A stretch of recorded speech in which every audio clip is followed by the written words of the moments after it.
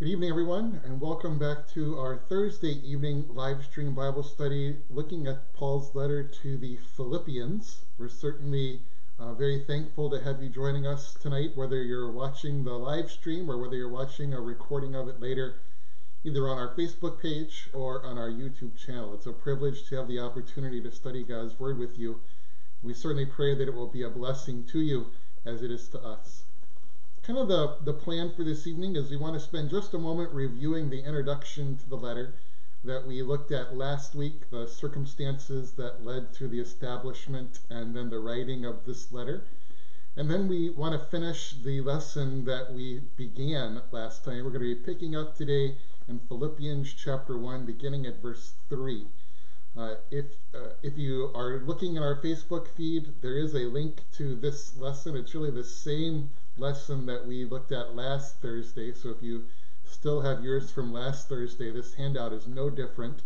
But in case you needed a new copy of it, there's a link in the Facebook page for it. Again, it's going to cover the introduction to Philippians through chapter 1, verse 11. So we're going to be picking up today after a brief introduction with verse 3, but let's begin our study with prayer. So we pray. Lord God, Heavenly Father, we know that without your sending your Spirit, the Scriptures will remain a closed book to us, that we will never be able to see the glory of the gospel through the eyes of faith. Therefore, we ask that according to your promise, you would send the Counselor to remind us of all the things that you have said, that through him you would open our eyes to the wonderful things that are written in your word, that you would give us many opportunities to apply these words to our lives, and that in everything that we think and say and do, we might glorify the Savior who has bought us by his blood. It is in his name that we ask this in all things. Amen. Okay, so just a real brief overview of what we looked at last week. We talked about in pretty good detail the circumstances surrounding the establishment of the church at Philippi on Paul's second missionary journey. He wanted to go into the area of Mysia and Bithynia, but the Spirit of the Lord wouldn't let him. And he has this dream or vision at night of a Macedonian man saying, "Come and help us." So he and his traveling companions crossed the Aegean Sea into Europe for the very first time, the European mainland. And the first village or the first city that they get to is the city of Philippi, where he meets three very important people. He meets Lydia, the dealer in purple dyes, a wealthy woman who single-handedly funds Paul's ministry in Philippi and probably even beyond his ministry in Philippi. There's the slave girl who is possessed by a demon, that Paul exorcises that demon, and that causes her owners to be upset with him, and they have Paul and Silas arrested and thrown in prison. And that gives them the opportunity to minister to the jailer at Philippi, who's kind of the third and final really important figure in the establishment of the city. So those are the circumstances, kind of the unique, special circumstances surrounding the establishment of the church at Philippi. When this letter was written, though, the letter was written at the end of Paul's third missionary journey. The missionary journey ended with what we call Paul's first Roman imprisonment, where the Apostle Paul was imprisoned, waiting to have his case heard by Caesar after being falsely accused of sowing sedition in the Roman Empire. So he is under house arrest in Rome. He's chained to a Roman guard 24 hours a day, 7 days a week, under house arrest. And he pens 4 letters, what we call the prison epistles: Ephesians, Philippians, Colossians, and Philemon. And they all have a lot of language in common. You can tell they were written about the same time. Philippians, though, is a little unique in that it is a thank you letter. It's really the Apostle Paul's way of writing and thanking the Philippians for having sent him a gift of money to help support himself during his Roman imprisonment.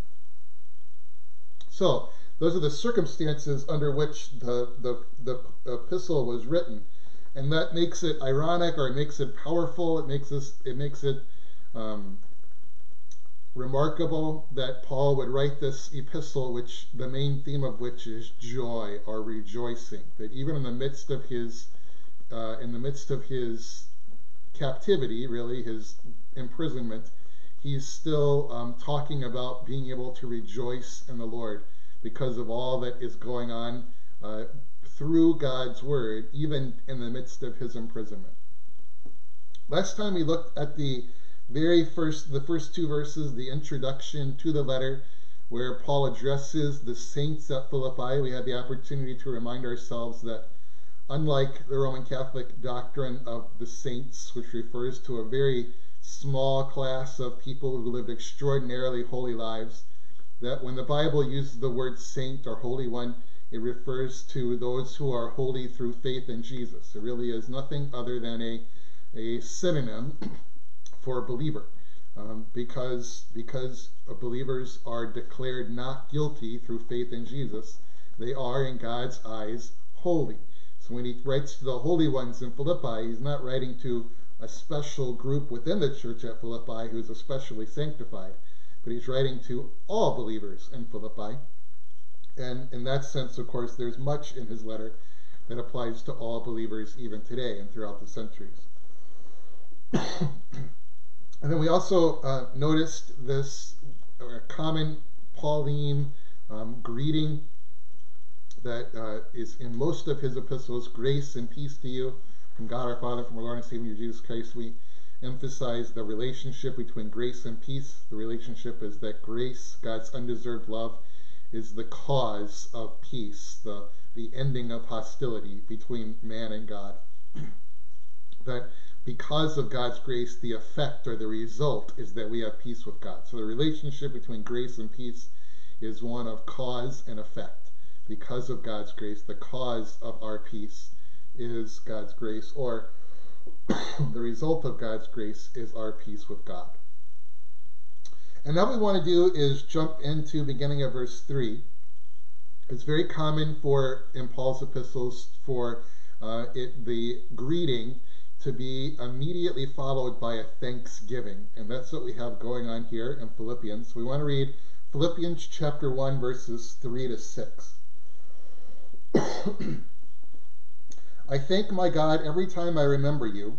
In all my prayers for all of you, I always pray with joy because of your partnership in the gospel from the first day until now, being confident of this, that he who began a good work in you will carry it on to completion until the day of Christ Jesus. And now that I've read these verses, I think we did talk a little bit about verses 3 and 4, this idea of when Paul remembers the Philippians, or when he gives thanks to God for the Philippians, what comes to his mind is their partnership in the gospel, the fact that they have joined with him in this great project of gospel proclamation.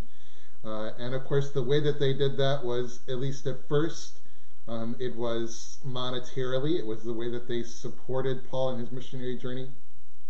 We're also going to hear later in the letter that they sent a member of their congregation to go work with Paul, that they are actually sending out missionaries along with Paul to work with Paul during his missionary journey. So when Paul thinks about the Philippian congregation, he thinks about partners in the gospel. And we took that time to remember that really nothing has changed in these thousands of years, that none of us can do gospel ministry alone, that God wants us to partner with people, to do things together, what we could never do alone, or even as we could never do as a Christian congregation. That's why we come together as a church body, like a synod. So that first question, number 8, the reason for Paul's joy as he remembers the Philippians in his prayers is for their partnership in the gospel. Then in verse 6, we have this very interesting statement where Paul says that he is as he prays, or as he gives thanks for the Philippians, he has confidence of this, and this looks forward, so this is what he has confidence in, that he who began a good work in you will carry it on to completion until the day of Christ Jesus.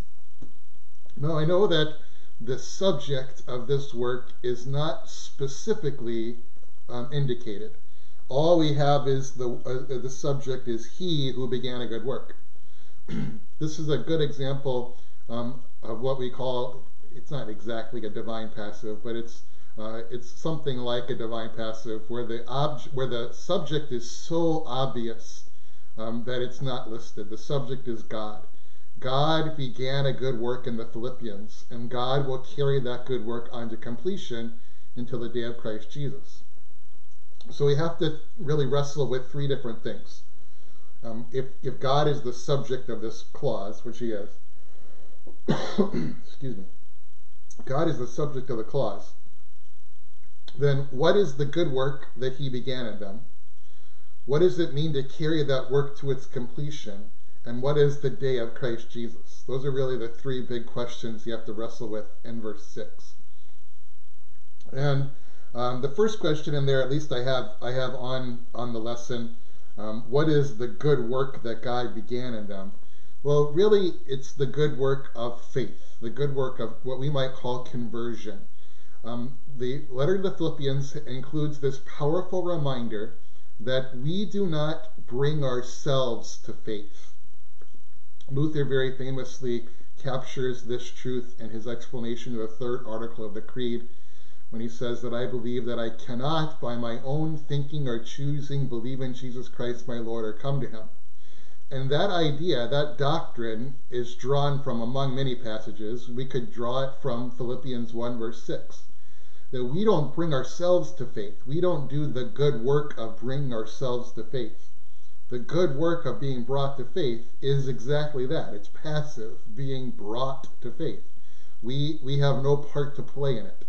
When we come to faith, it is entirely and only because of God's work in the gospel. We are 100% passive. Of course, that isn't the case in sanctification, and we're going to have the opportunity to talk about that at the end of this paragraph, at the end of this section.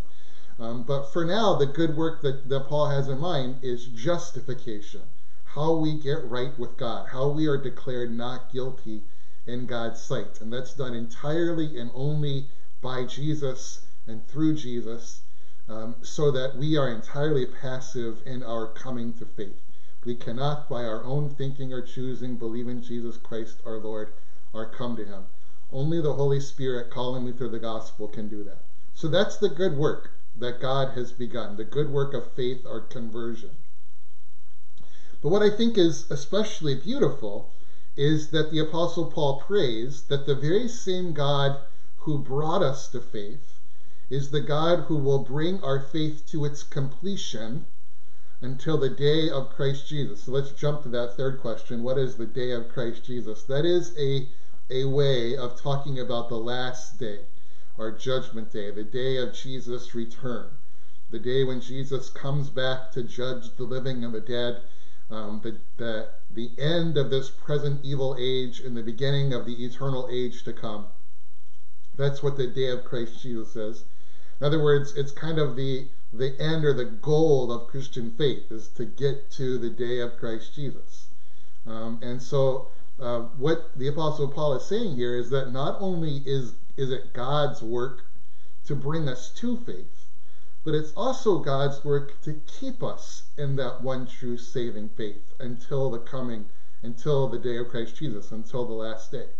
That God not only is the one who brings us to faith, but he's also the one who keeps us in the faith. And or that idea, bring our faith to its completion, right? So I have the question number 10. Why is it so comforting to know that we can have the same confidence today? What I mean by that is, just as we know that God created the good work of our faith in us, we were totally passive in that, so too we can also be confident that he will bring that good work or bring us to faith to completion until the last day, until the day of Jesus Christ our Lord. And that is tremendously comforting, because if keeping my faith were up to me, if it were my responsibility to keep my faith, then I would ruin it. I would find a way to lose it. Right? If my salvation in any way depends on me, then that opens the door to me being able to ruin my salvation and the inevitability of doing so, because I am a fallen, sinful creature. Right? So what God reminds us is that not only, he says, dear child, not only am I the one who brought you to faith, but I'm also the one who keeps you in the faith. I'm also the one who guards and protects your faith. I think, for example, about Jesus' words in John's Gospel when he talks about holding believers in the palm of his hand so that no one can snatch them out of his hand. Or if you want to think of a parallel passage from Paul's letters, you can think about Romans chapter 8, that there's nothing in all creation that can separate us from the love of God that is in Christ Jesus our Lord. So the very same power that was at work to keep us in the faith, that bring us to the faith, is the power that keeps us in the faith. Now, there will be, at this point, or there should be, a kind of question or objection in your mind, because this doctrine has been abused. It is abused, and a teaching, a very common teaching in American evangelicalism called once saved, always saved. And it takes this teaching that it is the very same God who brings us to faith that keeps us in the faith, and it takes it to a level that goes beyond what Scripture says. So basically what once saved, always saved says is, if God is really the one who keeps us in the faith, then once a person has come to faith, it's impossible for them to lose their faith. Okay? So that's kind of the argument that they go. They might appeal to a verse like Philippians 1:6 and say, here's the proof for once saved, always saved, that just like God brought us to faith, God keeps us in the faith. It's true that the very same God who brings us to faith keeps us in the faith. But there's another line of Scripture, there's another teaching of Scripture that we have to be cognizant of, which is that it is possible for us to lose our faith. It's possible for a person to lose their faith. We have examples of that in the Bible.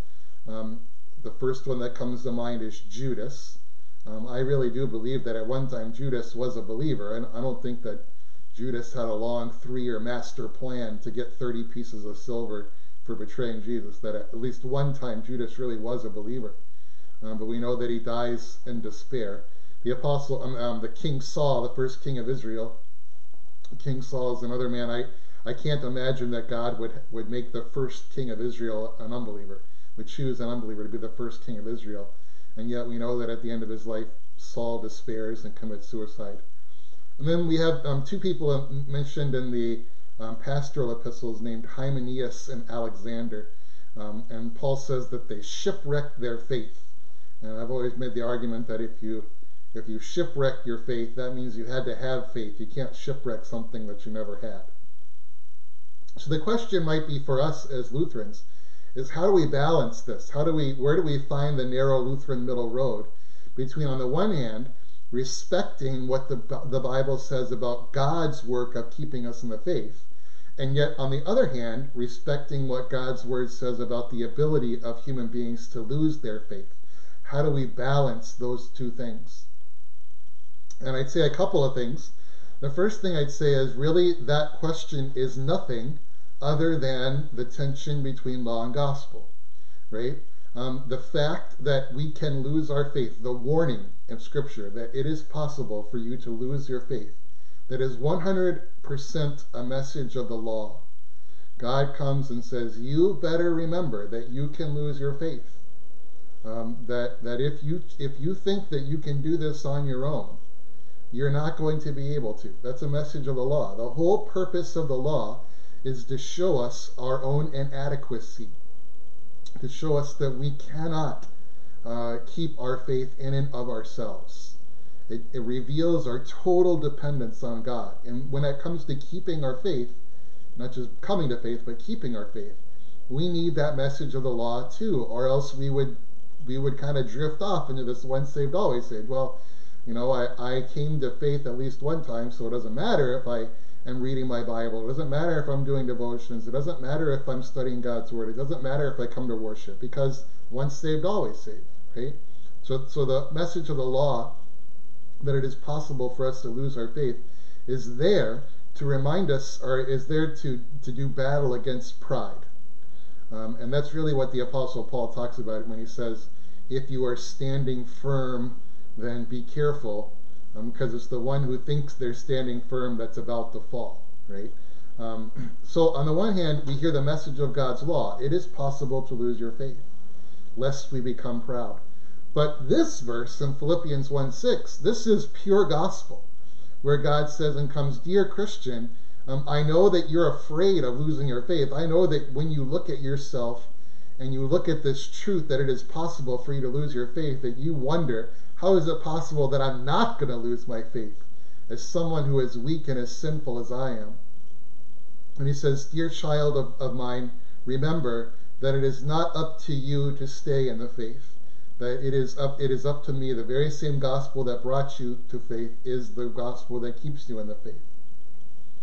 So that's the first thing I have to say is this, it's really the tension between once saved, always saved, and the fact that we can fall away from our faith.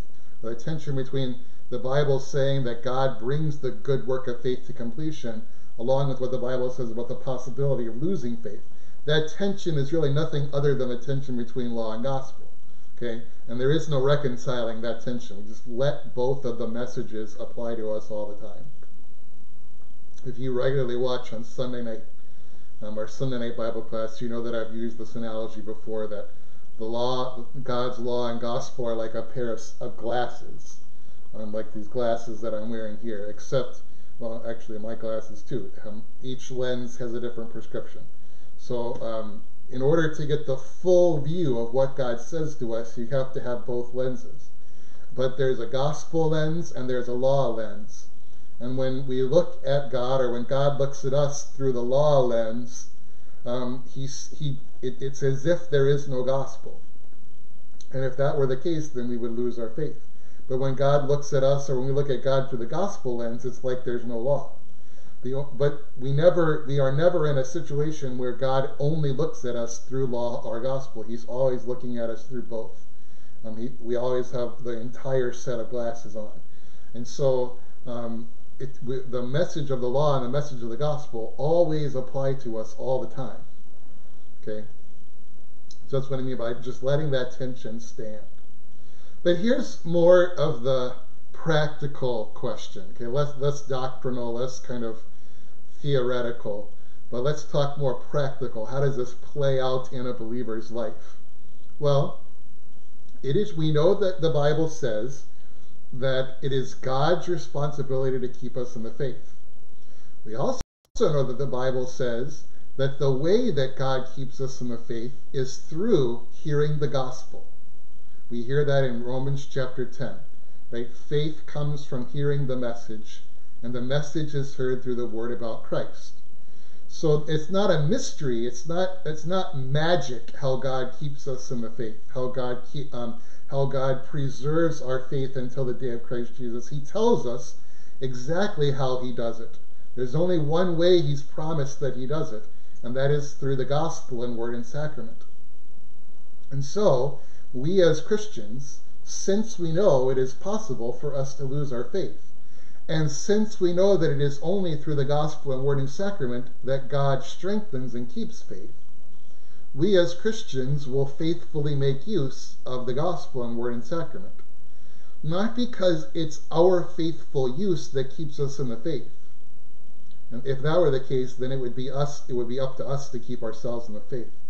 But by making faithful use of the word and sacrament, the gospel and word and sacrament, we let the word and the sacrament do what the word and sacrament do, which is keep us in the one true Christian faith. And this is why it's so important for us to be doing exactly what we're doing right now. Exactly what we're doing what so much of what we do as a congregation is all about, is growing in our faith. The church is not just about bringing people to faith. That certainly is one of the purposes of the church. Jesus says, therefore, go and make disciples. He wants us to go find people who are lost, and through the proclamation of the gospel, have them be found. He wants us to find people who are blind, so that through the proclamation of the gospel, they might see. So part of the reason for the church is to make new disciples. But an equally important part of the church is to grow the disciples it already has. So just think about that Great Commission. Therefore, go and make disciples of all nations by baptizing them in the name of the Father and Son and the Holy Spirit, and by teaching them to obey everything I have commanded you. That's really a huge part of what our congregation is all about.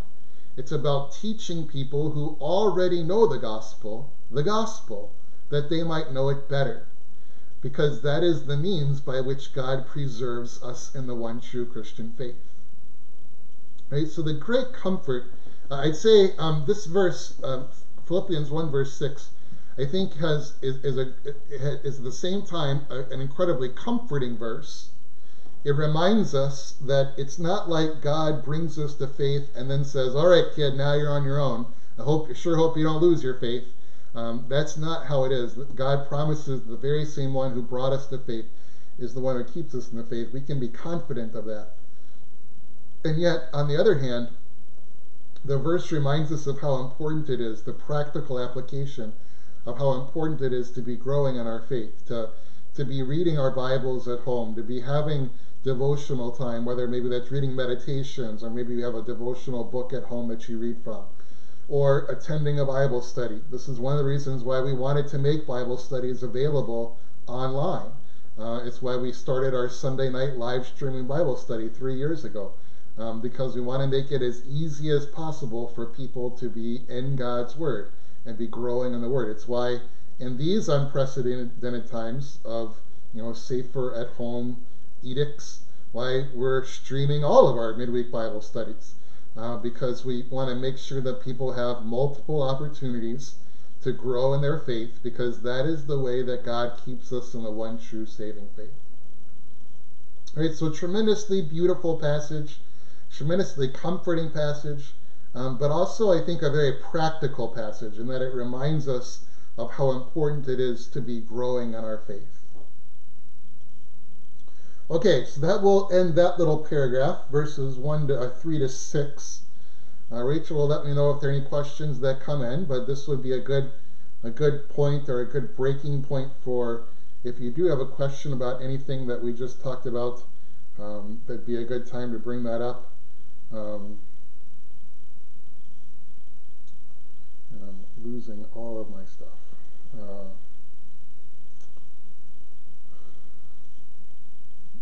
All right, but with that being said, let's go ahead and continue to push on into the next part of the letter, which is verses 7 and 8. And Paul says, "It is right for me to feel this way about all of you, since I have you in my heart, and whether I am in chains or defending and confirming the gospel, all of you share in God's grace with me. God can testify how I long for all of you with the affection of Christ Jesus." Do you need to open it up for you? Yeah, if you don't mind. Yeah. Here. So my wife is going to help me find my lesson again. What we want to be emphasizing here, though, is the Apostle Paul is reminding the Philippians that he feels this connection to him, this special connection to them, because of their partnership in the gospel. As I look at my lesson, I see we're going to go beyond verse 8. We're going to go all the way to the end of the section. So let's read verses 9 to 11 too. "And this is my prayer, that your love may abound more and more in knowledge and depth of insight, so that you may be able to discern what is best, and may be pure and blameless for the day of Christ." Again, that's another way of talking about the last day. Okay, so being found pure and blameless for the last day, "filled with the fruit of righteousness that comes through Jesus Christ, to the glory and praise of God." So the first question I have on here, it's very interesting because, of course, in verse 7, the Apostle Paul says, "It is right for me to feel this way about all of you." Christian love is a feeling. Okay, love is a feeling. It's something that touches our emotions. However, Christian love is not merely a feeling. It's not just a warm, fuzzy feeling. Because the reality is that we don't always have the warm, fuzzy feeling for each other. In fact, many times we have exact opposite kind of feelings for each other. So Christian love is going to have to be something more than just warm, fuzzy feelings. And that's where I think verse 9 comes in. So in verse 9, Paul says, "This is my prayer, that your love," so I think you could be that love, your love for God, could be your love for the apostle, and it could be your love for one another. I don't know that you can narrow it down to any one of those three. It's probably, you can say this is true about all three of them, right? But the apostle says, I want that love to abound more and more, not in warm, fuzzy feelings, right? But the way that we get that Christian love to abound more and more is through knowledge and depth of insight. So number 11 on your sheet, according to chapter 1, verse 9, what must Christian love be based upon? Well, it must be based upon knowledge and depth of insight of the scriptures, right? So Christian love is not based on our just kind of decision to love each other. It's not separated from the scriptures. It's based on the scriptures. Now you might say, well, why even bring this up? Well, there are people out there who will say something like this. It's foolish for Christians to argue about doctrinal differences because all Jesus wants us to do is love each other. Okay, so we shouldn't have debates with Roman Catholics about how a person is saved. We shouldn't separate from the Reformed who believe in once saved, always saved. That we shouldn't separate from the Missouri Synod because we don't agree about what God's Word says about fellowship. That knowledge and depth of insight about the Scriptures doesn't matter. We should just throw all that away because all that matters is that we love each other. And this is a verse, this is a passage that specifically speaks against that. In reality, God says He wants Christian love not to be based despite difference in doctrine, but He wants Christian love to be based on unity of doctrine, right? And so the way that we build Christian love among each other is not by minimizing or ignoring doctrinal differences, but it's by working through them. It's by growing in our knowledge and understanding of the Word so that we can all be on the same page about what that Word says. And when we're on the same page about the Word, what the Word says, then we're in a position where we can show real Christian love to one another. Where we can do what is in the best interest of the other person, regardless of the cost to the one that does it. So I think just a powerful reminder to us, don't fall into the trap of that false teaching, that kind of false idea, to quote the Beatles, that all you need is love, or love is all you need. Christian love is based off of true teaching, of doctrine. And that's why Christians Lutherans especially, have always been so focused on true doctrine. It really is the basis of Christian love. Now what's interesting is, if you look at number 12, what results does the apostle expect to see when the Philippians' love abounds more and more in knowledge and depth of insight? Well, that's the results that he expects is introduced by the word "so that." So here are the results that I expect in verse 10. So that you may be able to discern what is best and may be pure and blameless for the day of Christ. So again, here's one of the really interesting things that happens as we grow in our faith, as we become more mature Christians, as we grow in our knowledge and depth of insight of the scriptures, is that we learn to discern the will of God. We discern what is right from what is wrong. One of the ways that you can talk about the maturity of faith is discerning and behaving, following according to what is in accordance with God's will instead of what's going against God's will. So it's important not only that we know what God's will is. Obviously, you can't do God's will if you don't know what it is. But then there's also the power to do what God's will is, and that comes from growing in our faith too. So in other words, what I'd say to this, the Apostle Paul's expectation, the result that he expects of growing in the Philippians' faith, is he expects them to have a more mature Christian faith, right? He expects that as they study the word in depth, they will live the word in depth. Again, but there's a crucial connection between those two. You can't have one without the other. You can't live a better Christian life apart from having better understanding of the word. And having a better understanding of God's word means diddly squat if you don't follow it up with living a more Christian life, a more mature Christian life. The two are inextricably linked together. Rachel. I know that we're probably not supposed to flip ahead in the book of Philippians yet, but I just can't help but think how parallel this is to, like, in chapter 4, whatever is, when it talks about whatever we should think about. Yeah. I never really had connected those before. So Rachel is jumping ahead to chapter 4 when the Apostle Paul talks about whatever is pure, whatever is lovely, whatever is good. Think about such things. I actually was tempted to write this class instead of talking about joy, which really is the theme of Philippians. That's why I ended up doing it. But I think that there's no other book of the New Testament that talks about a Christian's thought life as much as the letter to the Philippians. And I don't know if you've ever thought about that. Ever thought about the fact that you have a thought life, right? I think we think a lot about the life that we do, the things that we do. We kind of call that our life. You know, somebody ever says, well, you guys never go anywhere, you just stay at home every night, you don't have a life. Well, that's, just saying you don't do very much. So I think we think about, when we think about our life, we think about doing. And I think it's very common for us to think about our life in the terms of what we feel, our emotional life, our emotional well-being. But I don't think there's any book of the New Testament that talks more directly about what a Christian thinks than does the letter to the Philippians. Now, when we get to chapter 4, it gets really explicit, where he's going to actually tell us, think about these things. Okay, whatever is pure, whatever is lovely, whatever is good.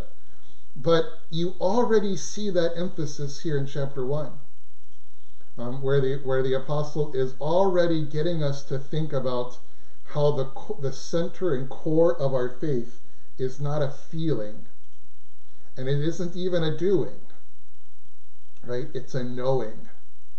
The Christian, Luther very famously once said that the Christian, the only Christian organ is the ear. That's really what the Christian is all about. It's about hearing the Word of God, about understanding and meditating on the Word of God. And so I think it's a very good point that you're gonna continue to see this as we read the letter, to be thinking about, what does this letter teach us about what it means to think like a Christian. I don't know if there's any book of the New Testament, or any book of the Bible even, that talks about a Christian's thought life more than Philippians. Okay. Number 13. And in chapter 1, verse 11, Paul speaks about being filled with the fruit of righteousness. Filled with the fruit of righteousness. Now, that is one of these, what we call genitive phrases, that can be subjective or objective. Okay? And you don't need to remember that. But what you do need to remember is that there are two possible interpretations of verse 11. What is the fruit of righteousness?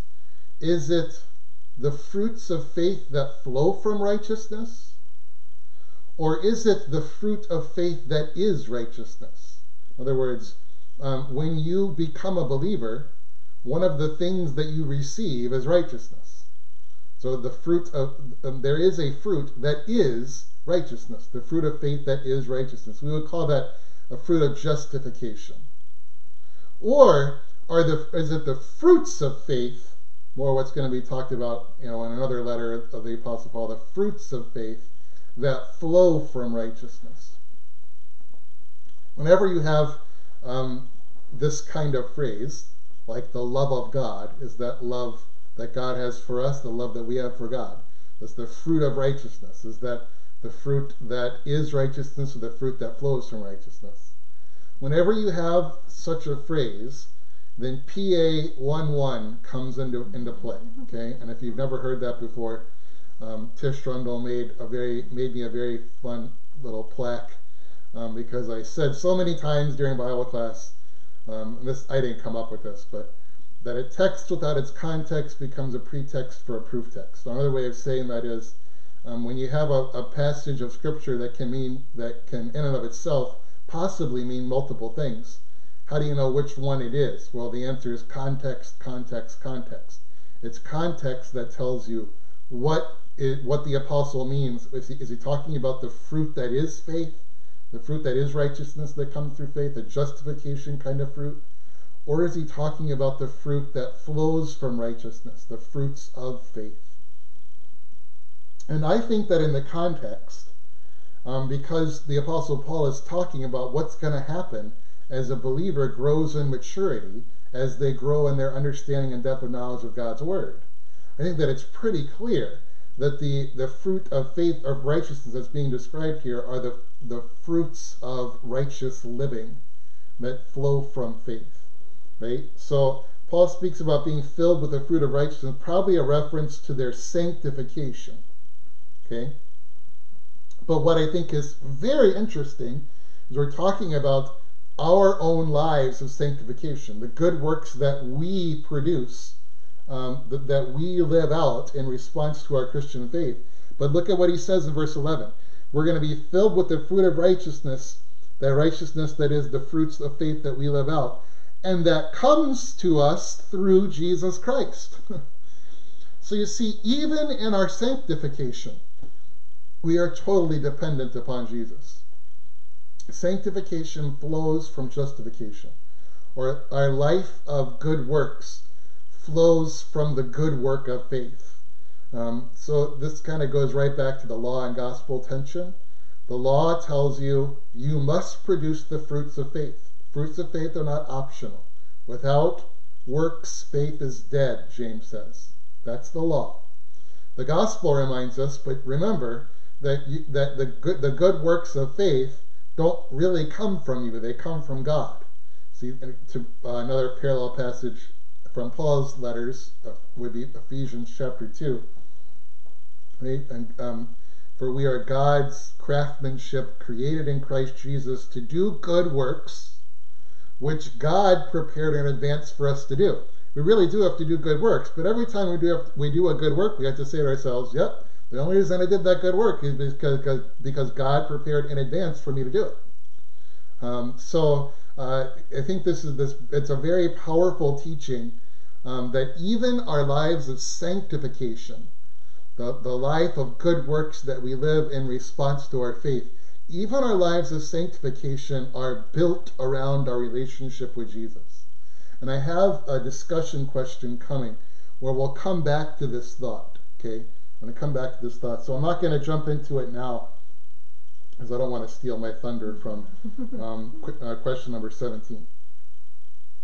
But then my last question about these verses, these very last 1, 2, 3, 4, 5, 6, 7 words, to the glory and praise of God. What is the ultimate goal of a Christian life, of everything that we do as Christians? So again, you might think of another apostle parallel passage that whatever you do it to the glory of God, right? And that's really what's being said here. The reason that you and I exist is to glorify or magnify God. That we are to be the hands of God, that God wants us to be a way of blessing other people. That when people look at us, they see a reflection of God. That's what the image of God is all about. We are to reflect God's character. In fact, when the Bible says that we are to be children of God, that means that we're supposed to have the same characteristics as God. So I just think a reminder to us, I think this is a reminder that a Christian life is a life that is not lived for self. Right? Christian life is not a life lived for oneself. It's a life that's lived for God. Again, I go back to the apostle. The apostle Paul, that Christ died for all, that those who live should no longer live for themselves, but for the one who has died and rose again for them. That's Jesus, right? So the entire Christian life is really all God-centered. It's really all about glorifying God in everything we say and do. And you have this kind of tremendous thanksgiving at the beginning of Philippians, which takes us all the way back to how we started to come to faith, he who began a good work in you, and takes us all the way to the end of time, the day of Christ Jesus, for the purpose of being brought to faith. That purpose is to glorify and magnify God. So in 8 verses, in 8 verses, Paul takes us from the beginning of our life as a Christian to the ultimate end of our life as a Christian. Kind of an amazing sweep of time there in the Thanksgiving. Okay, this should be another good place to ask any questions you might have about verses 3 through 11. As we get ready to, we'll close today by looking at these 3 discussion questions. Actually, we're only going to look at 2 because we already talked about number 15. We talked about 15 at length last week.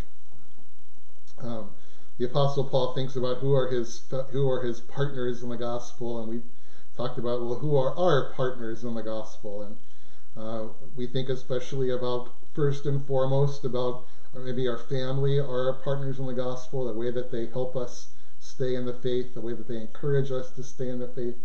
We have a responsibility to encourage especially those with whom we live to stay in the one true Christian faith.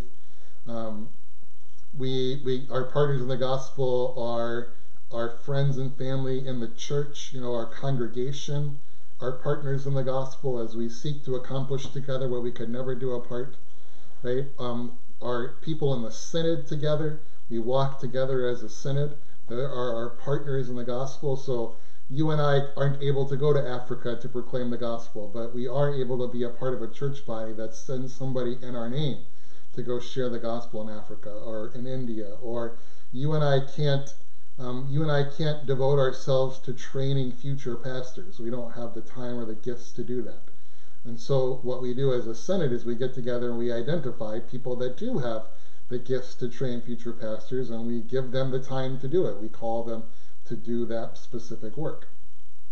So there's all kinds of examples of partners in the gospel.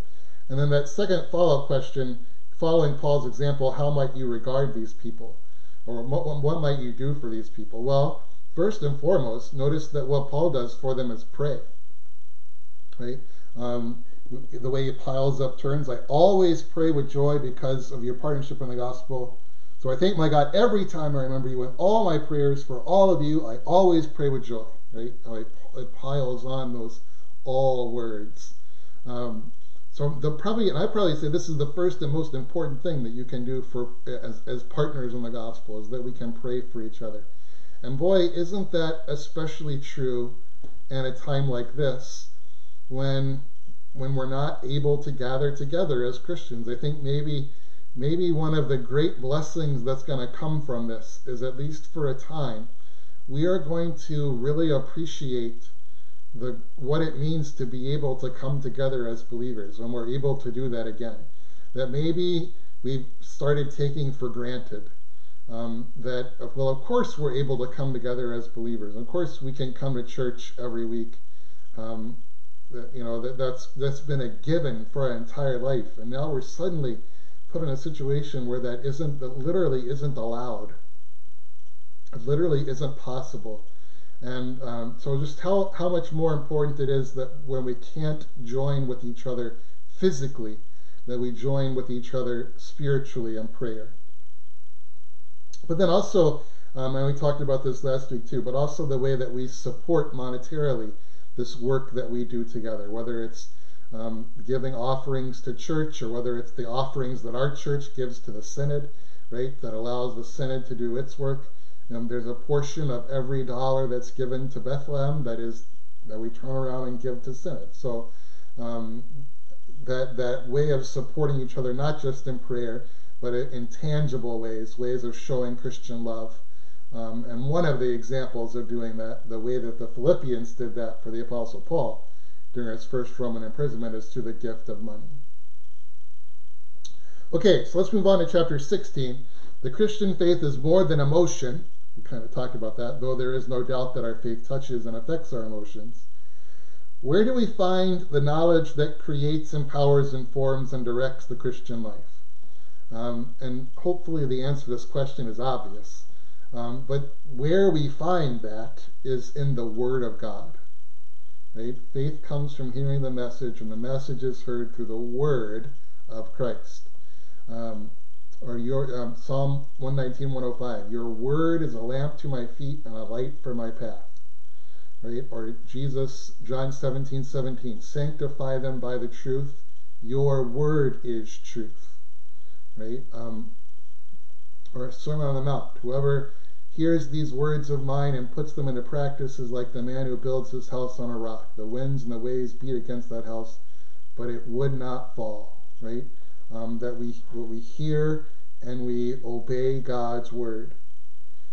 And this is why Lutherans have always been a people of the word. It's why one of the three great solas of the Reformation is sola scriptura. Right? Sola gratia, we're saved by grace alone. Sola fide, through faith alone. And then sola scriptura.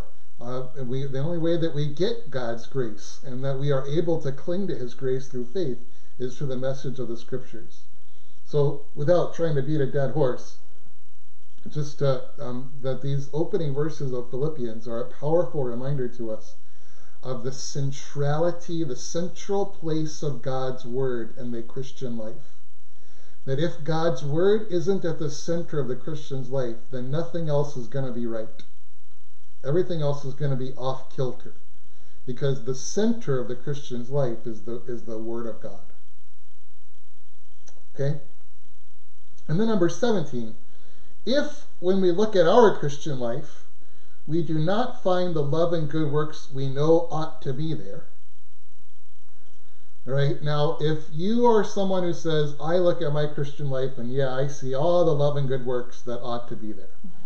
Well, then we need to have a meeting. We need to have a little virtual meeting. Right? I think we all would recognize that none of us is able to live up to what we would like to be. And none of us is able to live the kind of sanctified Christian life that we would like. And that we should never really realistically expect that we will.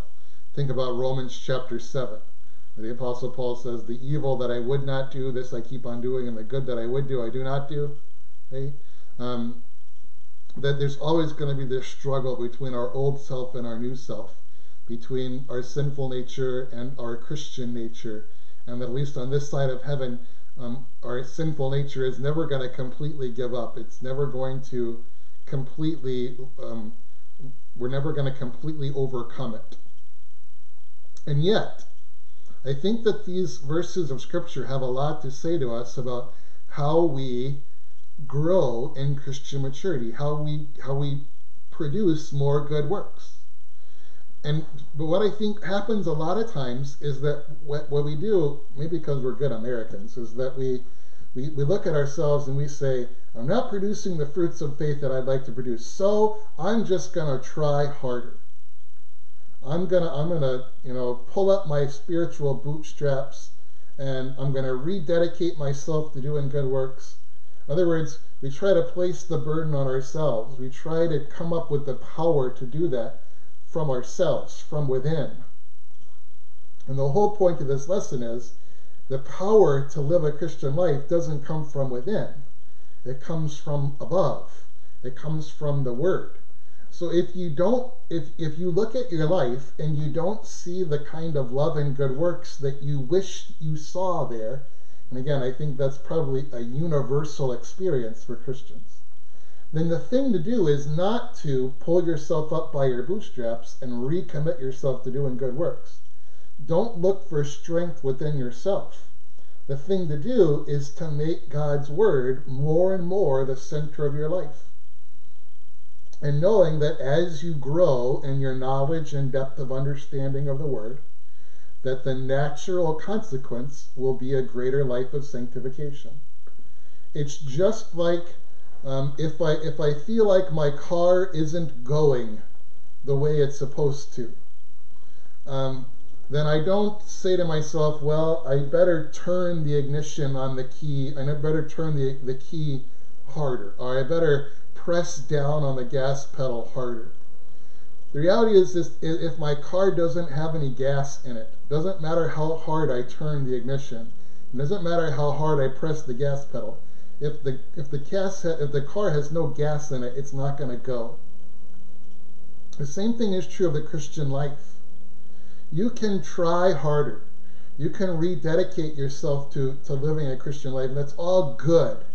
But if you don't have the fuel to make your Christian life go, which is the Word, doesn't matter how hard you try. Okay, so it's counterintuitive. You might not think. You might think if you don't see the kind of Christian love and good works that you'd like to see in your life, your immediate thought might be, I have to do it. I have to be better. But according to these words in Philippians, what God would remind us is, no, don't look to yourself for the strength, for the power, for the fuel to do that. Look to me. Look to the Word for that strength, for that power, for that fuel. The more the Word becomes the center of our life, the more every other part of our Christian life will naturally fall into place. And to the degree that God's Word is not the central part of our life, we will experience heartache and frustration that the rest of our Christian life isn't where it's supposed to be. It all flows from the Word. It all flows from sola scriptura.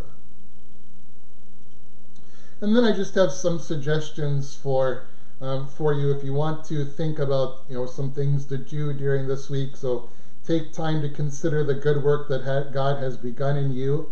So maybe just think about, what is my personal story of coming to faith? How has God brought and kept me in the faith? And maybe have a special prayer of thanksgiving and confidence that the same God who brought you to faith will keep you in that true Christian faith. Maybe this week you take some time to just slowly reread verses 1 through 11.